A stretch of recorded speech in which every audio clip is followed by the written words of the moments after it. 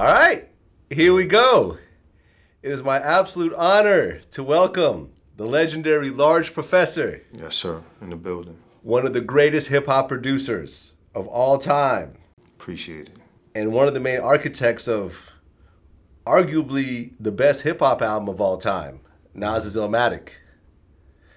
You know, as well as production credit from fucking everybody. Eric B. and Rakim, all the luminaries, yeah. The Tribe Called Quest, to Big L, to woo. Yeah. Hey man, I'm absolutely honored for you to come here today. Appreciate it, Vlad. Word up, we good for Huge life. fan, No doubt. Huge fan. So it's your first time here. Let's go ahead and start in the very beginning. You grew up, well, you were born in Harlem, Right? But you were raised in Queens. Yeah, raised in Queens from day one, like. But just to Harlem, like, you know what I'm saying? They got me out of there, boom, straight to Flushing. Yeah, Flushing, Queens. Flushing, Queens. Yeah. Okay. So you're growing up in Flushing, and I mean, you actually remember when there was no hip hop.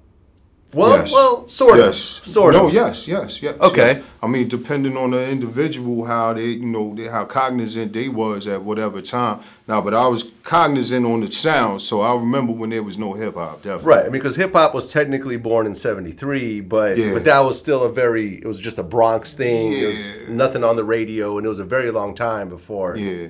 It maybe really, like a breakbeat era, like kind of, and the rapping was different. Type, yeah. Okay. Do you remember the first hip hop record you heard?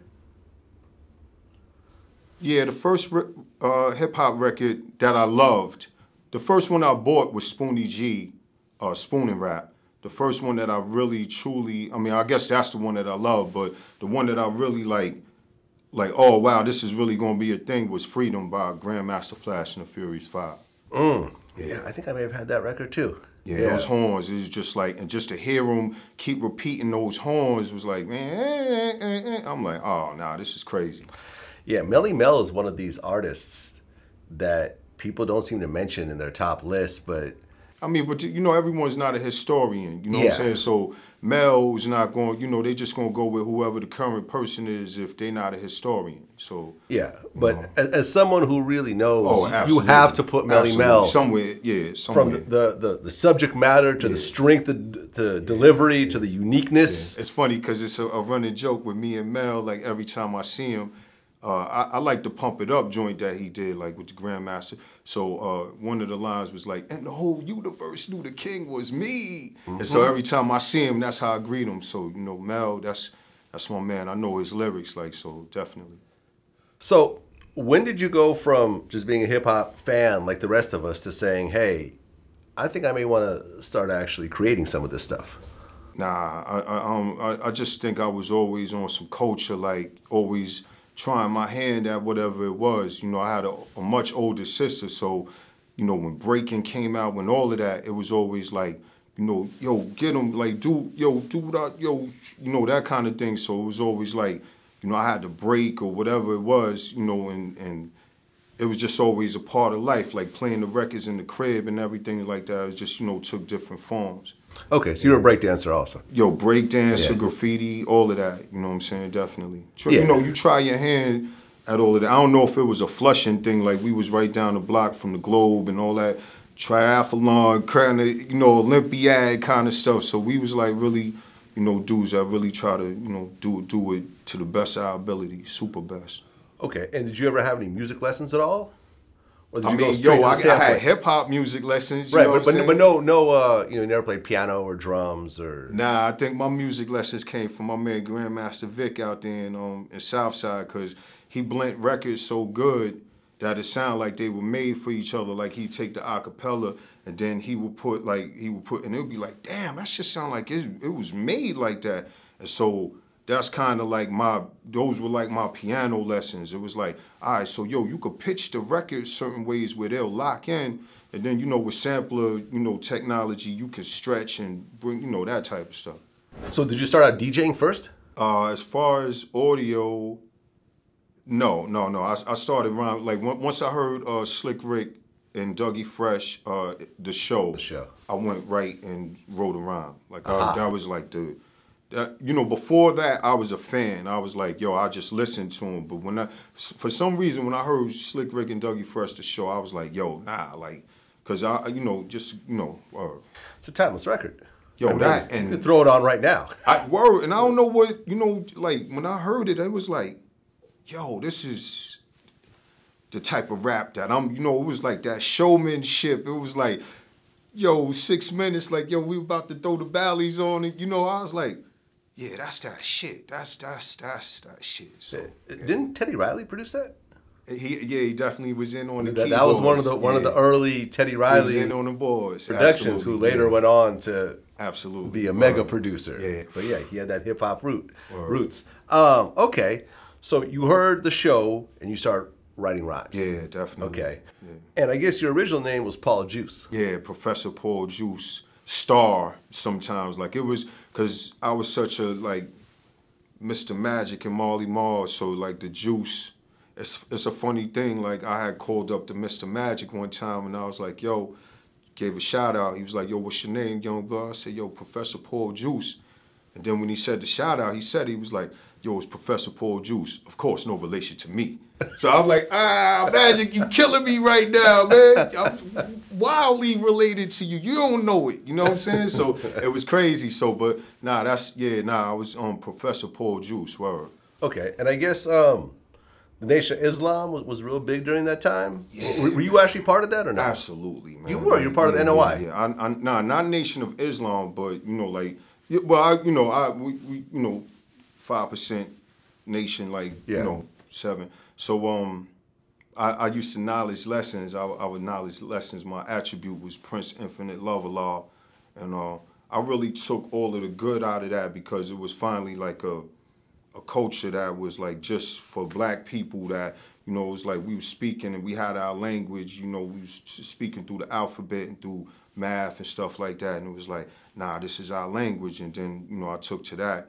And then just wild stuff. You know, the gods be illest sometimes, so it's just like, all right, cool, I got what I got from that, you know what I'm saying? Let me travel on in life and just, you know, religions and all of that, yeah. Right, and the Large Professor name came from, like, the 5%?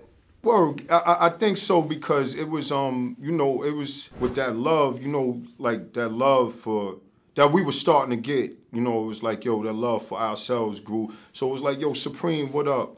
You know what I'm saying? Peace, yo, you know, my man's name was Wonderful. So I was no longer knowledge and lessons, but I was still in that mode. So, you know, and then now you becoming boisterous in the world and you just talking that shit. So it's like Lost Professor kind of shit. Yeah. And that stuck. No doubt. I mean, I rolled with it. You know what I'm saying? Nobody else in the world. I mean, the people, they roll with me, but it's like, Lost Professor, like, I was looking for Lost Professor. Where's this guy? You know what I'm saying? And I'm like, let me get on them turntables, let me get on that mic or that drum machine. I'll show you who's who or what's what. And, you know, so that's what I roll with. But, you know, we still growing, man. My pops always told me, he was like, man, you made a big name for yourself, man. You got so, you know, so I was like, nah, I'll live up. It ain't nothing. Okay. So did the production start first or did Main Source first come together? Nah, okay, so now, and you know, that's where the DJing came in because I was trying my hand at a little rhymes, but then, like, you know, just to keep me out of trouble, like, group home shit and all of that, then I get home and, like, I'm like, yo, these turntables, my man was getting ready to move. He was like, I'm done with this hip-hop shit, fuck this shit, boom. And then, you know, I wound up with this great deal on these turntables, which I always played records and always scanned records in life, so when that started, it was wildfire because now that's where the beats and all of that, you know, stem from DJing. So you got these 2 turntables and you start kind of, basically making pause tapes in a way? Ultimate Breaks and Beats. Mr. Walt was on the Ave, on Jamaica Ave, a music factory.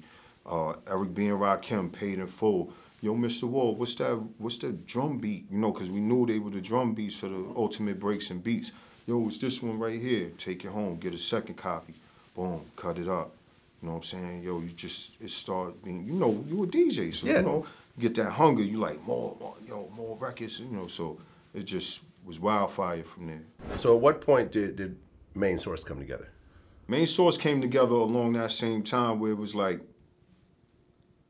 we in school, you know, and you know, in the high school time of life, man, you know, your brain is like fully like on some sponge absorption shit. So it's like all of that was happening at the same time, and we had this little DJ club we was doing, and it was like 5 DJs, and it was like, all right, yo, who's gonna rhyme? So I was like, nah, I could rhyme too. And then boom, that's how I wound up being like the front man. But it really started as like 4 or 5 DJs we was all cutting up. Right, because I always wondered about that. It's like main source was like kind of like 3 DJs, and one of them being a rapper. Yeah, oh yeah, definitely, You definitely. know, you. Yeah, So sure. you've never really seen a hip hop group like that. It'd be like 2 rappers and a DJ, like Tribe Called Quest, Yeah, or exactly. or Salt and Pepper, yeah. Salt and Pepper, Yeah, or it definitely. would be Eric B. and Rakim, the rapper and the DJ. QU, I try so very But you guys are actually 3 DJs, and one of the DJs is a rapper. That's main source. Is that a way to describe it? You said it, man. That's main source. That's main source. Yeah. So, who was actually handling the production? Was it all you, or were they doing production? No. It was a collection. It was a collective. And the thing that it was crazy at that time. We had kind of like an advantage because we were working with a synclavier at that time, and it was earlier times and sync methods and stuff like that. So we had the crazy jump, like, cause my man Tony P, he was just doing, you know, all that technical talk, man. So it was really some main source kind of like experiment project kind of thing. Okay, and you guys got to deal with Wild Pitch. Yeah, Wild Pitch liked us through DJ Premier. He's the one that told him, like, yo, check these guys out. Right. And Wild Pitch kind of had not that great of a reputation. Yeah. What was that line? You don't want to make a pitch that's wild.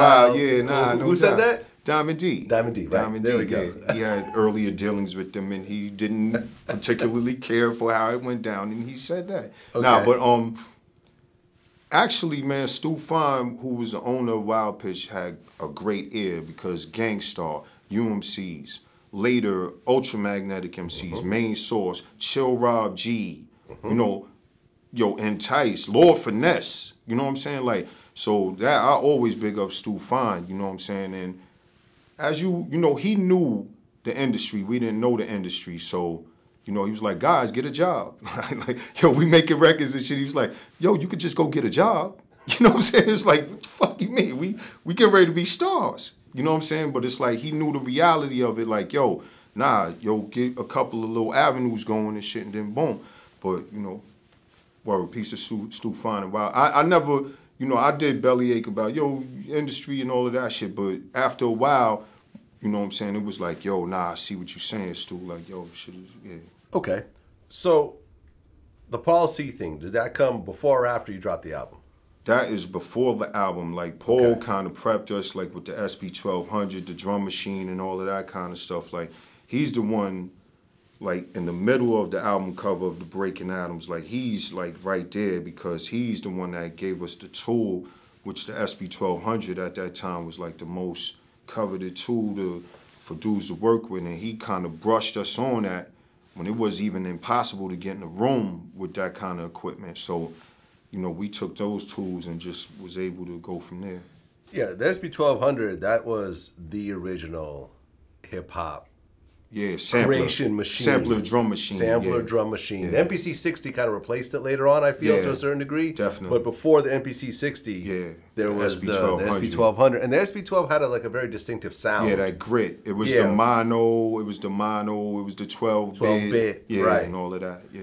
Yeah, it was a very, very dope machine. Definitely. And if you knew how to use it, you were a wizard. Yeah, especially, with the sound shaping on there and all of that. Like, all right, cool. Yeah. Like, I think Premier still uses the SB1200, last I checked. Premier, he always says he used the SB. I'm like, yo, you MP every time I see you. Okay. And why the name Main Source?